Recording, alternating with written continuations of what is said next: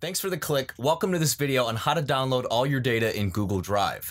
We're going to dive into your account settings and I'm going to show you how to download all your data without tying up your internet connection for longer than you need to. And yeah, there's a lot of settings. Or depending on the option we select, it's not going to tie up your internet connection at all.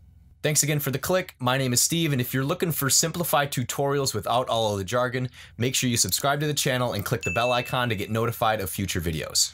All right, so let's get to work. All right, so the first thing you want to do is open up your Chrome web browser or any web browser that you're going to use.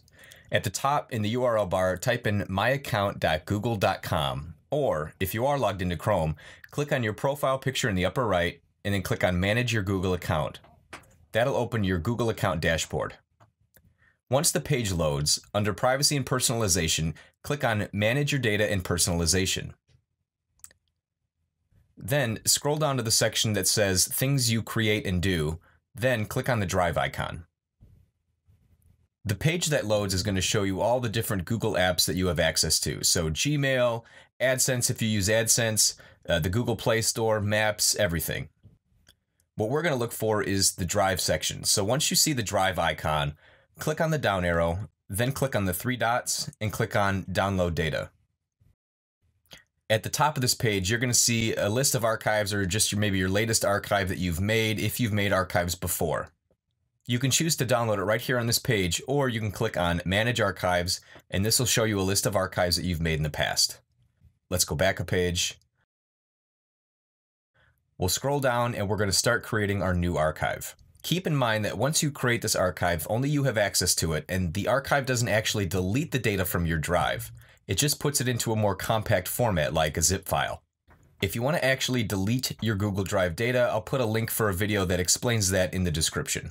By default, the box should be checked next to files you own that have been stored in your My Drive and computers. You can click on any of these links for more information. Under the Multiple Formats section, we're going to take a look at that. And we can actually designate how we want to download these files. So for example, we can download Google Docs files as DocX format or PDF format. Same thing with drawings. We can save those as JPEGs, PDFs, or PNGs. By default, everything's going to save in a format that should be able to load back into Drive or open up in a Microsoft application such as Word, PowerPoint, or Excel.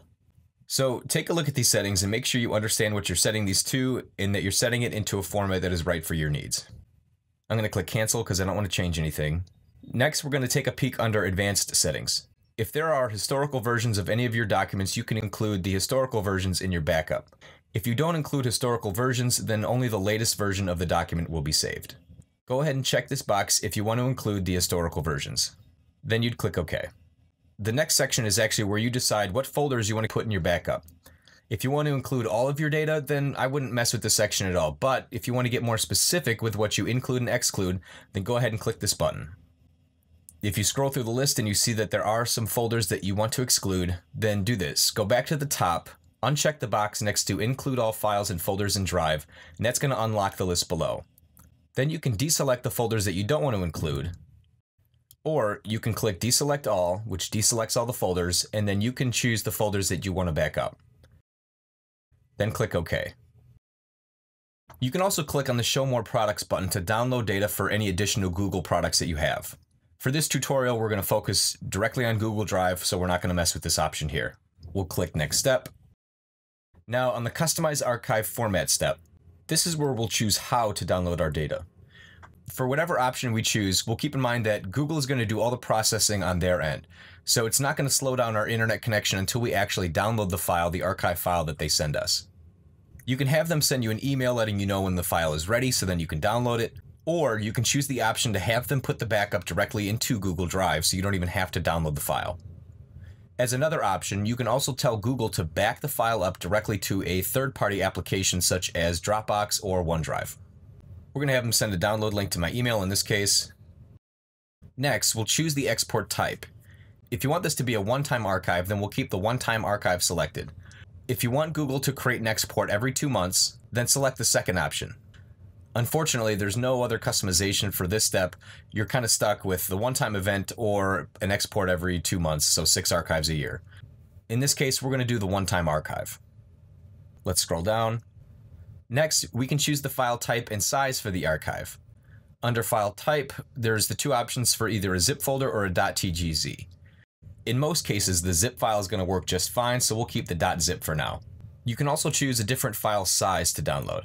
I really don't have any hangups with the 2 GB option that they have here as the default, but for you, just keep in mind that the larger the file, the longer it's going to take to download and it's going to slow down your internet connection. But if that's not an issue for you, then you can choose the 50 GB option. If your backup is larger than the option you select, then Google is automatically going to break that up into several smaller chunks. So if you have 100 GB and you choose the 50 GB option, Google will create 2 50 GB archive files. For me, the smaller file sizes are a little bit easier to handle. Now that we've set those options, we're going to click Create Archive. At this point, Google is creating the archive file. You may get an email from Google letting you know that an archive was requested. If you didn't make the request, I recommend you clicking this Check Activity button and choose the No Secure Account option. Optionally, you can select the Yes, it was me to let Google know that you were the one that actually made the request. Now, let's go back. You can also choose to cancel the archive, at which point Google will stop making the backup. Or you can choose to create another archive. Let's say if you only selected a subset of folders and you want to create an archive for another subset, you can do that here by clicking the Create Another Archive button. Once Google has finished making your archive, they're going to send you an email notification letting you know that it's ready. They'll also show you a date for how long this archive is going to be available for, so make sure you download the archive before the expiration date. Once you're ready to download it, you can click the Download Archive button. For security, they may ask you to log in again, and this will bring you back to the Manage Archive page. This is where you'll find the archive, and then you can click the Download Archive button. And that's all there is to it.